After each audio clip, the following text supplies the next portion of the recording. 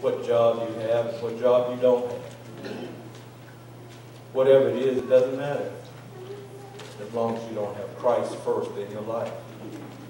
Because anything outside of Him being first in your life, it's going to get burned up. It's going to be destroyed.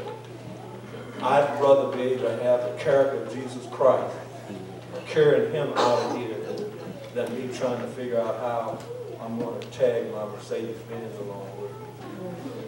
And I don't even have a Mercedes-Benz yet. I mean, but I just said that. Praise the Lord. God says, have no fear in this world. Because if you're fearful of the devil, I'd rather be more fearful of the one who created me. Because the devil can't do nothing to me. No weapon formed against me as long as I'm in Christ Jesus. And I believe I read somewhere in the Sabbath school lesson this week, was it said that when Jesus is here, truly here, can't nobody do nothing to you. Can't nobody hurt you or harm you when Jesus is truly here. Because your focus is not on them. Your focus is on Christ Jesus. Maybe without a dollar or two, but that's okay.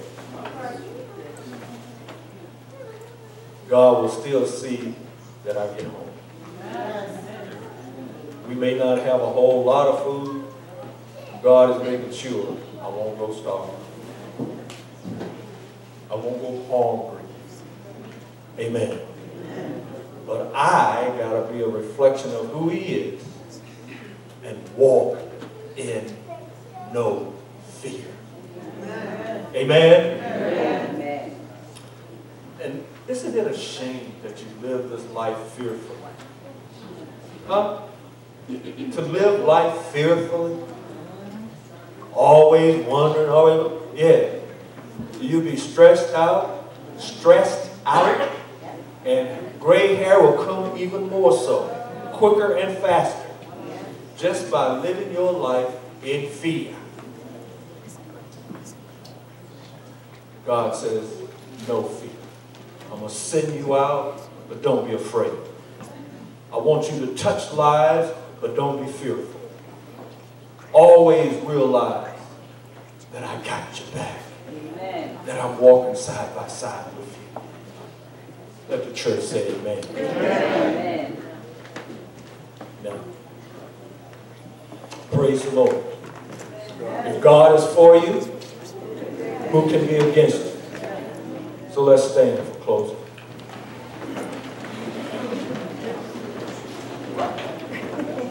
And praise the Lord. I would have gotten you out of here by 1 o'clock. Amen. I want you to know that we're trying to get ourselves to this point. That by 12:45 or no later than 1, we are leaving the sanctuary. We have to kind of get ourselves in this situation because we're getting ready to go live streaming. Yes.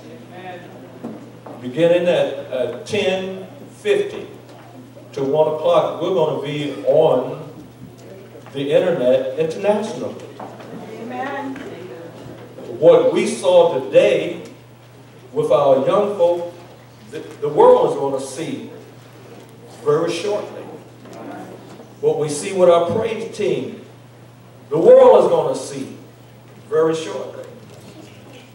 And they hear the hustle and rustle and all the other stuff, and they're talking, and they're going to hear it too. Amen. No fear. That's the way I'm walking. I'm not fearing the fact that we're going to be international. And somebody called me up and said, man, I heard the church. I said, praise the Lord. No, I heard the church. We're going to be okay. Amen? Amen. The Lord is my life. He's my strength. He's my help. And He is my Redeemer. And there's nothing, there's nothing He won't do for each one of us. He gave His life for us. He died for us. So what is it that we can do for him? I give my life to him. And when self begins to die, hello, when I begin to die, then God can begin to feel his presence in my life. Amen. Heavenly Father, you see each and every one of us. You know us. You know everything about us. And yet you were willing to allow your Son to come to earth, to die on Calvary's cross.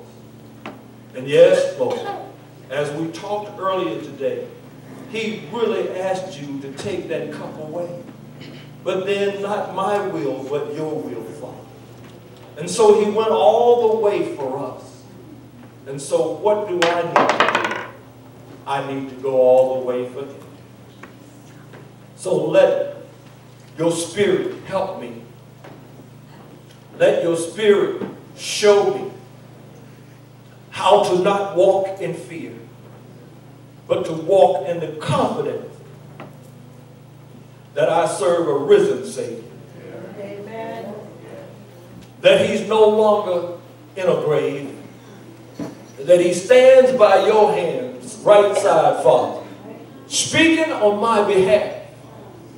And even when I don't always do it the right way, he still speaks for me. And his blood still covers my sin. Amen. I thank you, Father. I thank you, Jesus. I thank you, Holy Spirit. Never, never, please never let me go.